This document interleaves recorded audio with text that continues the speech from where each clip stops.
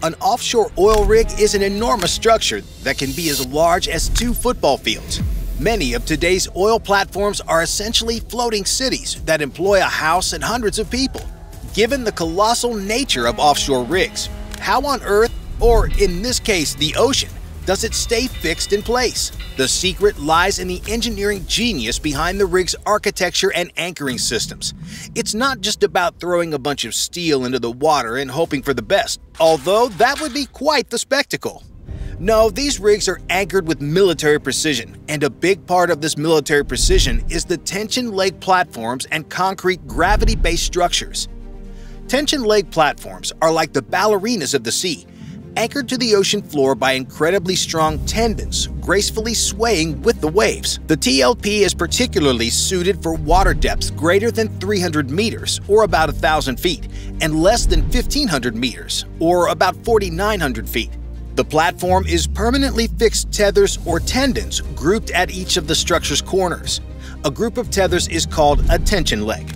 On the other hand, concrete, gravity-based structures are the heavyweight champions, sitting on the ocean floor like the Hulk, keeping everything in check. They are essentially support structures held in place by gravity, most notably offshore oil platforms. These structures are often constructed in inlets due to their protected area and sufficient depth. The structure is constructed with steel-reinforced concrete into tanks or cells, some of which are used to control the buoyancy. Let's start with the logistics of human capital in the supply chain, the lifelines of rig life. It involves workers shuttling in on helicopters, like airborne commuters, to an isolated workplace. And the supplies? They brave the unpredictable seas on supply vessels, carrying everything from fuel to food and everything in between. While we're at it, have you ever heard of the vertical pipe transportation system? It's like a sci-fi elevator for pipes, efficiently transporting these essential components from the supply vessel to the rig's deck. It's not just efficient, it's a testament to human ingenuity in the face of logistical challenges. But here's the kicker. This is just the tip of the iceberg. We've just scratched the surface of the logistics that make these rigs tick. But what really happens within these oil rigs? To understand what happens within the oil rigs, you need to shift your focus from the steel and waves to the beating heart of these offshore monoliths, the incredible humans who call these rigs home. Within the oil rigs, we have a spectacular assembly of professionals. There is the medic, the unsung hero of health on the high seas, the engineer, the brains behind the rig's intricate dance within the elements, and the roughneck, the muscle and grit keeping everything running smoothly. First up, our medic, the guardian angel of the rig. In the midst of roaring machinery and unpredictable seas, the medic is the one stitching up the wounds, curing seasickness, and making sure everyone is in tip-top shape. Next, we have the engineer, the wizard behind the curtain, ensuring that the rig's heartbeat stays steady. And last but not least, the roughneck, the unsung hero of the rig's muscles, climbing heights, wrestling with heavy machinery, and doing it all with a grin on their face. These aren't just cogs in the rig's machinery. They're real people whose dedication and professionalism ensure that the oil rig carries out its primary function, drilling. Speaking of drilling, ever wondered how they tap into the hidden treasures beneath the ocean floor? The process of oil rig drilling starts with the drill bit. The drill bit is essentially a rotating bit armed with industrial diamonds or a trio of interlocking bits with steel teeth, grinding through the earth beneath the ocean floor. It's like a subsea ballet, with the drill bit pirouetting its way down as deep as 12,000 feet. Another important aspect of the drilling process is the mud circulation system, the lifeblood of drilling. The drilling fluid, or mud, takes a wild ride, circulating from the mud pumps to the standpipe manifold, up the drill string, down to the drill bit, and back to the mud pits. Now let's talk safety, and this is where the blowout preventer, or BOP, comes in. This specialized valve is the rig's superhero, sealing, controlling, and monitoring the well to prevent any uncontrolled release of crude oil or natural gas. It is responsible for regulating wellbore pressure, shutting in the well, and even severing the casing or drill pipe in case of emergencies. Given the heavy lifting and drilling that the rigs do, it becomes important to maintain the rig and ensure that it remains in good working condition. So, how does this happen? First up is the mechanical integrity of the drill. It's not just about drilling into the deep ocean. It's about maintaining the precision and power of every turn. From the hoisting equipment that lifts and lowers the heavy loads to the drill rods transmitting power and torque, each component undergoes a meticulous inspection and maintenance routine. It's like giving the rig a regular checkup, ensuring everything is in top-notch condition to face the challenges below. And then there's the mud circulation system, a critical player in the drilling symphony. Imagine it as the rig's spa, keeping the drill bit cool, lubricated, and ready for action. Regular cleaning, fluid level monitoring, and filter replacements are essential to keep this system in tip-top shape. Now, let's shift our focus to the living quarters, the home away from home for the offshore crew. From the cleanliness of the facilities to the upkeep of communication systems, every detail is attended to. Have you ever wondered how important technology is in enhancing the efficiency, safety, and environmental performance of these oil rigs? Well, let's peel back the digital curtain and take a look. First up, we have real-time monitoring.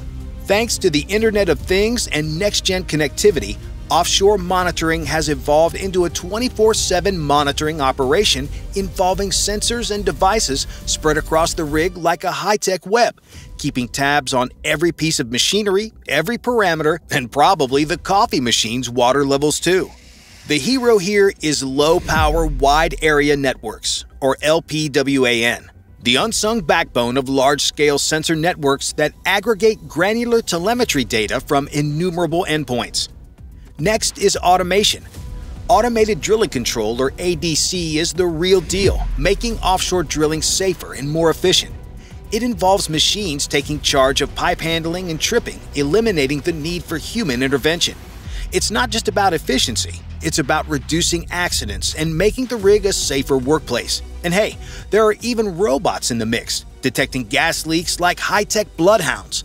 We also have remote-controlled operations taking center stage. The offshore industry is shifting towards a future where one person can supervise and perform many tasks, all from the comfort of a high-tech control center. It's like the rig is getting a futuristic makeover, with digital monitoring and control of process facilities happening from miles away. More particularly, we have the automated pipe handling systems. These bad boys not only eliminate the need for human hands in the risky business of handling pipes, but also contribute to a safer and more efficient drilling process. With all of these technologies in place, it would mean that the need for humans to do the dangerous parts of drilling is gradually being eliminated. But the very position of the oil rig means that it is subjected to adverse weather and environmental conditions. So how does the oil rig survive these adverse weather conditions? Strong winds, hurricanes, and thunderstorms are some of the possible dangers that offshore oil rigs face. The factors increase the possibility of the oil rig falling or exploding, and to avoid this, certain adaptations have to be made. First off, the design for wave impact. Waves can be a force to be reckoned with, slamming into the rig like nature's battering ram. Thus, parts of the rig that get exposed to waves are designed to withstand the maximum force carried by the waves. Next up is the low center of gravity.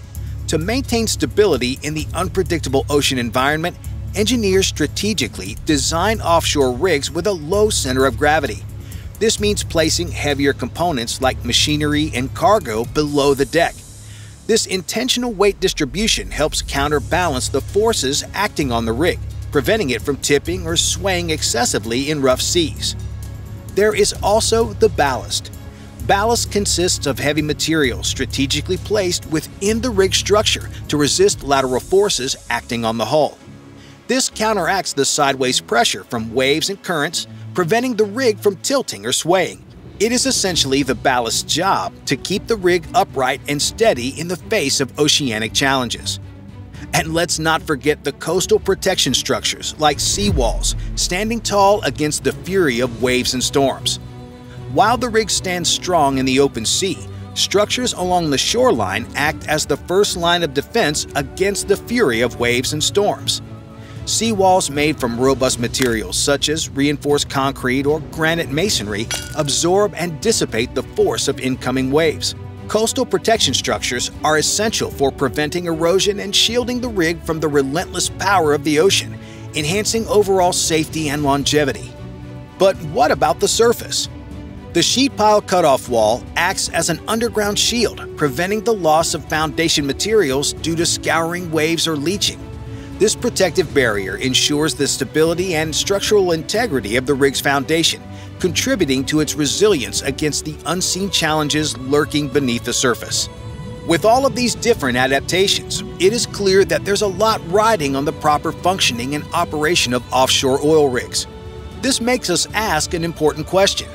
How important is the offshore rig in the global energy market, and what is its future? Offshore rigs are not just steel giants in the ocean, they're the backbone of our energy sector. As we step into the future, their role becomes even more crucial. The energy crisis of 2022 highlighted their essential position in securing our energy needs, and the demand for rigs like jackups, semi-submersibles, and drill ships is on the rise. Looking ahead, there's a horizon filled with potential advancements such as deep-sea mining. Imagine a world where we're not just extracting oil and gas from the depths, but also valuable minerals like copper, zinc, and lithium. Deep-sea mining is on the rise, with technology allowing us to harvest these treasures from the ocean floor. However, the environmental impact is still a hot debate, so stay tuned for how this industry navigates those waters. Also, we might see the increased adaptation of renewable energy integration. The future isn't just about extracting, it's about giving back. Offshore rigs are stepping into the realm of renewable energy with technologies like floating solar PV arrays and high-capacity offshore wind turbines. The EU is setting ambitious targets for offshore wind and ocean energy, paving the way for a more sustainable energy future. And as the curtain falls on this offshore saga, the rig remains, a testament to the relentless spirit of exploration, where the wonders of human engineering meet the vastness of the ocean, creating a legacy that stretches as far as the horizon itself. Bye for now.